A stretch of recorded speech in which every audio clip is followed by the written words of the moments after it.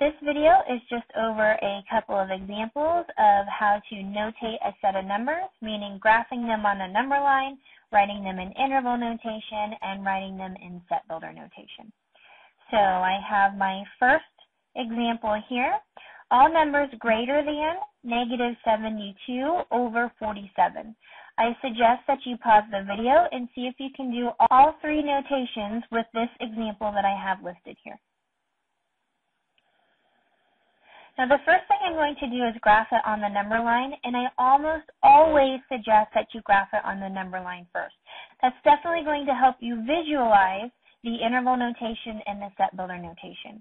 Now I know that most people or most students learn with visual, so throughout this class you're going to see me use a lot of visual representation first. So first thing I'm going to do is graph my number line. Remember, the only number that I'm going to put on my number line is the very important numbers in question. In this case, that's only negative 72 over 47.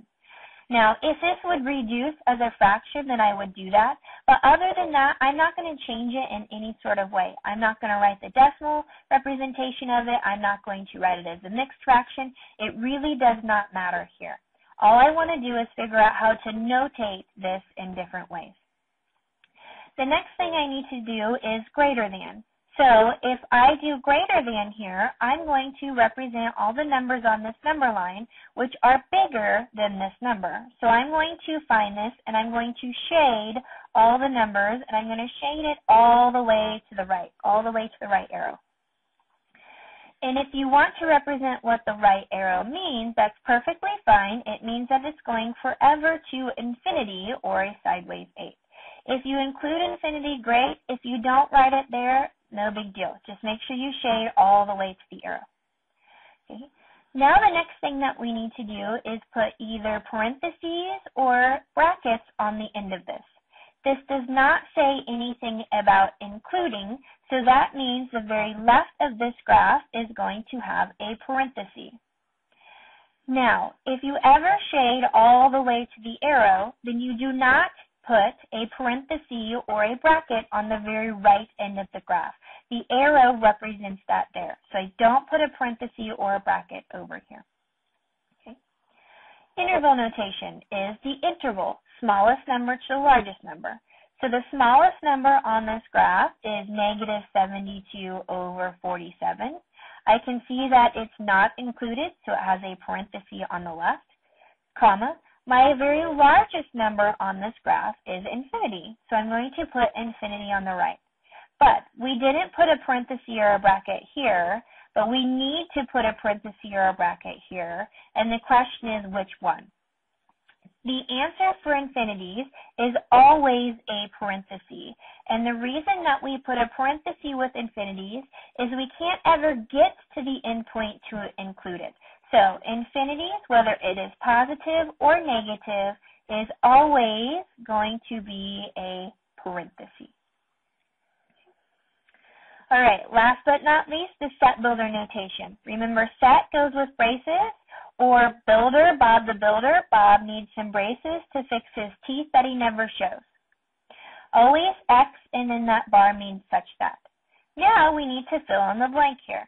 We fill it in with inequalities, and since I only have one number here, I'm only going to need one inequality. Now my stipulations, I think, are a little bit more mandating than the online homework stipulations. If you only have one inequality, I'm going to mandate that my variable, or the letter X, is going to be on the left. It makes more sense if your inequality is written in that order. So I'm going to put my X here. The inequality that goes with greater than is obviously the greater than symbol, or the bigger than symbol. And then the number that you're going to put here is the number that we see. So basically, I just rewrite this code in this format. X is greater than negative 72 over 47. Now, a way to decipher between greater than and shading is if you only have one set of inequalities. If this guy is shaded to the right, then your arrow is going to be pointing to the right. So we can see here I have my graph, my interval notation, and my set builder notation all finished for this example. Let me work my second example that I have here. All the numbers less than or equal to pi. But first, I suggest that you pause the video and see if you can finish all three of these notations on your own. The first thing that we're going to do is graph it. Again, a visual helps us with the other two parts of this. So the only number that I'm going to put on my number line, which is pi. Now that's a funny symbol for 3.14 blah, blah, blah, blah, blah, but again, it doesn't matter. All I care about is the way that it's notating. Now I see here less than or equal to. Well, less than means smaller than, so I'm going to shade all the way to the left. And if you want to represent the left, that's perfectly fine. The left is represented by a negative infinity. So positive infinity on the right, negative infinity on the left. This is or equal to, so I have a bracket because I'm including my pi. But again, there should be no parenthesis and no bracket on the left over here. My interval notation goes from my smallest number, which in this case is negative infinity, up to my largest number, which in this case is pi. Infinities, remember I said were always parentheses because I can't ever get to my endpoint to include it. And my right on this is a bracket because my graph was a bracket because my example said or equal to. Last but not least, set builder notation. I started with braces, x such that. Now I need to fill in the blank. Again, I only have one inequality here, so I always include my variable on the left. The symbol that I use is less than or equal to, less than or equal to. Remember, if you're shading to the left, then your inequality symbol should be pointing to the left. And then your number in question, which in this case is pi. So I've just finished my set builder notation as well as my other notations here.